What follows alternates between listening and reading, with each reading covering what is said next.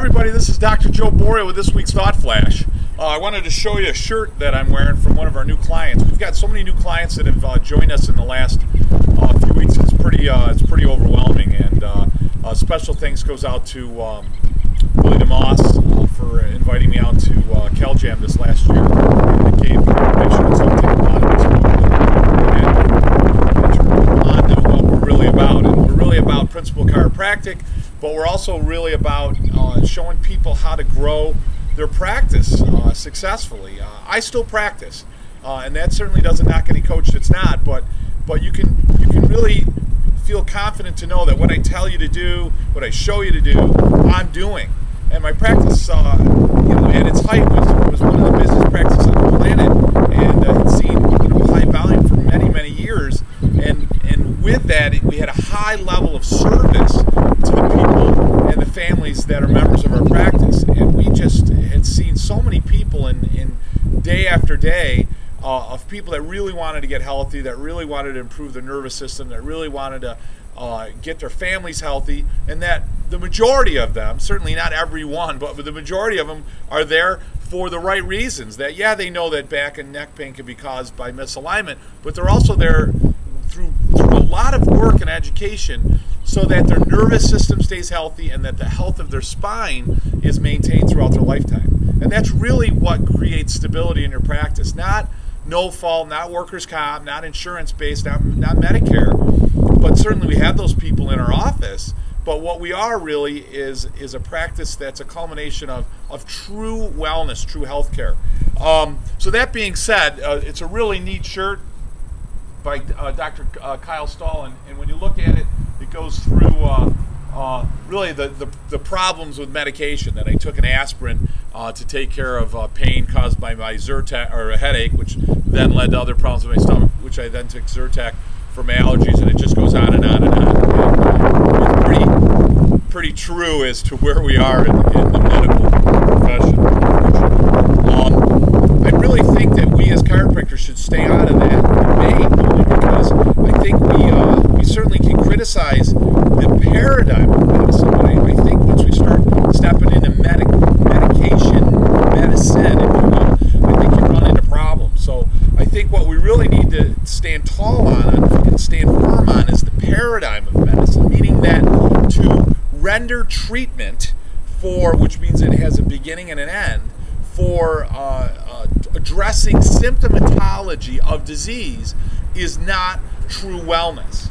And our paradigm is that we want to involve ourselves before disease even begins. We want to involve ourselves at the dis-ease, at the dis-ease, at the loss of ease, the loss of tone, the loss of communication, the loss of illumination, the loss of communication and data and signals that illuminate the body, that give commands to the body right at the cellular structure, right at the DNA. Innate exists within all cells of the body. Innate exists in all living tissue of the body. But its command center, its life force, life source, quantity, quality, using words of BJ, that emanate or would illuminate or originate from brain and nervous system. So it's our body to ensure that the afferent communication of body is not only brought back to its quantity 100% and quality 100%, or certainly as high as that it can be, but then maintained at that level. And that's really where medicine misses the boat,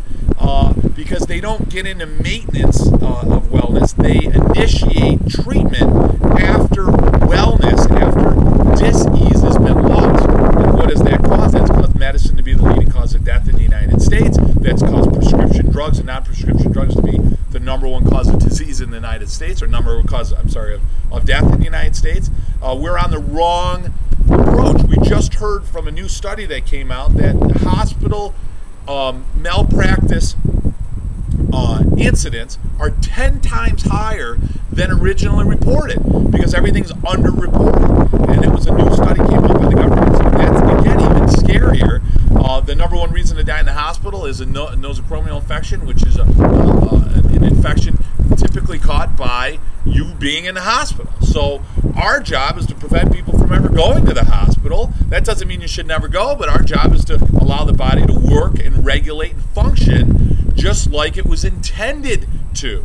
So if we facilitate nature's ability to heal, if we facilitate nature's ability to communicate to the body, then the body should, in most cases, do what it's supposed to do. Certainly you can dabble with, and I say dabble, I don't mean that disrespectfully, you can dabble with nutrition and exercise. By that, handing out sheets and recommending certain things, I think that's great.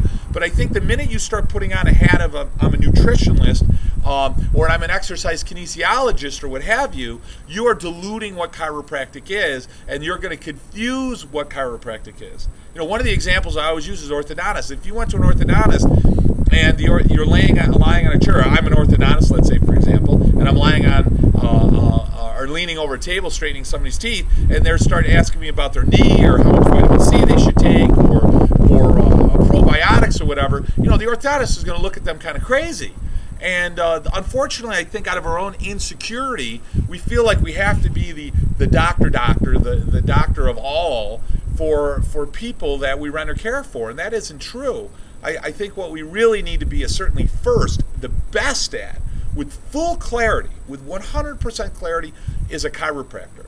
And a chiropractor is an individual, a healthcare practitioner, that is a specialist in identification of spinal illness, if you will, subluxation, misalignments, juxtapositions, loss of position, loss of proper mobility in the spine for one purpose, for the main cause of loss of afferent efferent flow or innate to flow and illuminate throughout the body. That is the job of a chiropractor. So when you read some of these books, you know, these books I love to read, Giant versus Pygmy, and what it talks about is Thoughts. It's actually a large book. I talked a little bit about it a couple of weeks ago, but it was actually a series of brochures. There was a couple of brochures.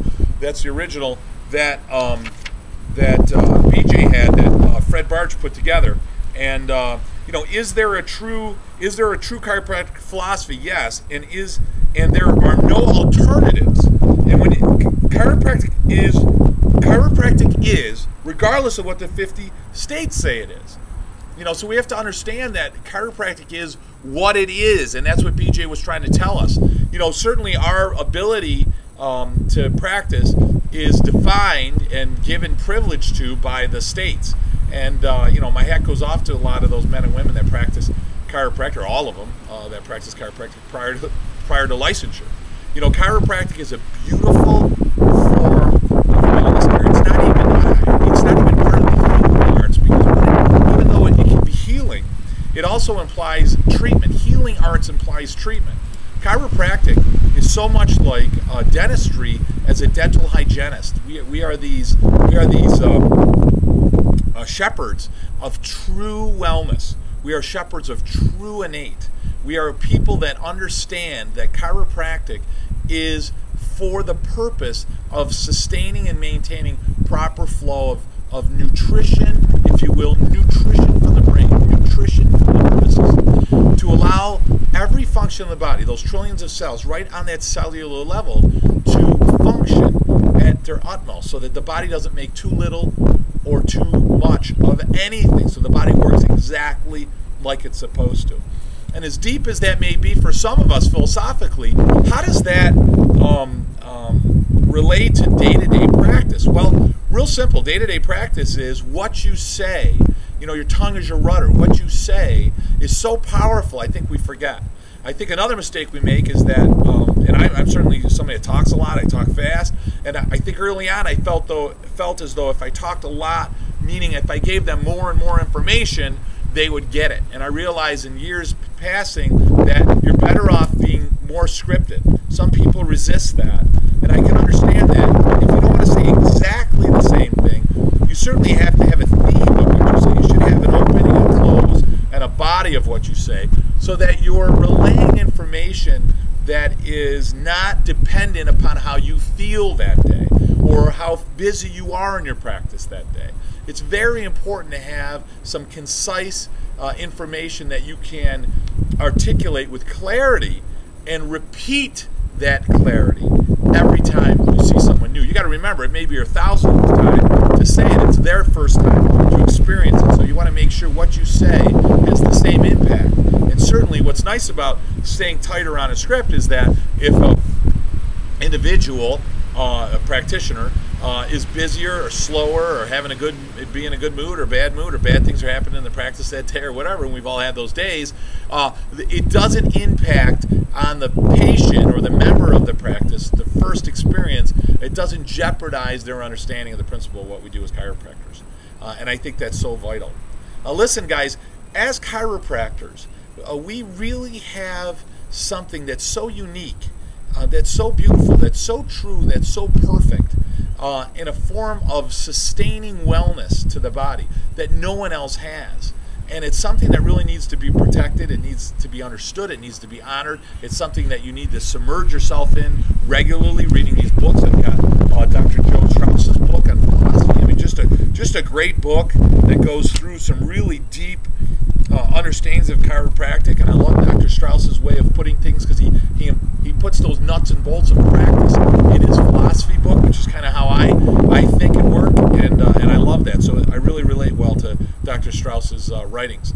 But grab those books. Those men and women are still with us, and you can read about their thoughts every day, and it really allows you to have a deeper understanding of what chiropractic is. Those people in your office aren't going to be chiropractors, so you need to use models and props, if you will, in certain ways to communicate to them the principle of what chiropractic is, and you need to do it every day. But as us, we as practitioners, we need to be great at what we do, so much higher than any other healthcare professional, because we get beat up out there more than anybody. We get challenges on our licensure, and we get challenges on our protocols and procedures every day, and you see Big Brother coming down on health plans, and Big Brother coming down on trying to do family fees and so forth. I mean, a dentist does family fees every day, and no one seems to have a problem with that. But a chiropractor says, hey, look, if you bring 2 or 3 family members in, we're going to give you a break. And all of a sudden, the government's all over that. I mean, there really is a war on what we do as chiropractors, unfortunately, by many of the chiropractors. And that's really a reflection of their own insecurity of what they are as chiropractors. It'd be great to come out and hang a shingle and everybody love you, but boy, I'll tell you, that's not the case with chiropractors. You're probably going to be loved deeper and more respected by a group of people than any other practitioner, but at the same time, you're also going to have a group of enemies out there, people who dislike you. Unfortunately, some of them are chiropractors more than any other healthcare profession as well. So that's where this comes into play. That's your rituals and staying focused and staying on point. And as I share with you, my dad has always told me, try to put the thoughts and interests of those you serve ahead of your own, and you'll always be in good exchange with the universe. He didn't say it that way, but he said you'll always be successful. But the more I understand it, I realize there's an exchange going on with the universe, and those universal laws that we really don't understand, but we certainly can identify that they exist. And I think that's vitally important. Guys, I want you to make sure you love your family, kiss the loved ones in your life, and hug the children in your life, and stay close to those that are dear. And I think that's really important, especially we're coming up on an Easter season, and it's a good time to reflect on those people that are most important in your life. That's something I did a couple weeks ago. I actually wrote down a list of the people that I was actually thankful for in my life, and it was a nice moment. Sometimes you forget about all those wonderful, great people. I was at Panera today, had a cup of coffee, and I ran into Terry, who's such a sweet, dear patient of mine. She's been coming in for 15 years. I see her every other week for wellness care, and she just gave me a big hug and a kiss and introduced me to everybody, and it was just a really nice moment. So I hope you guys share those moments as well. Share some wonderful moments with your family during this holiday season and Passover season. And for those that don't practice any specific religion, certainly dip yourself in the understanding and the metaphysical understanding of what BJ tried to tell us, and that there is a intelligence that's so much far greater than all of us, and we're in existence of that intelligence every day. It truly is a gift. Guys, have a wonderful week. Have a wonderful holiday season. May your innate flow from above now. Have a great week. My best friend gave me the best advice. He said each day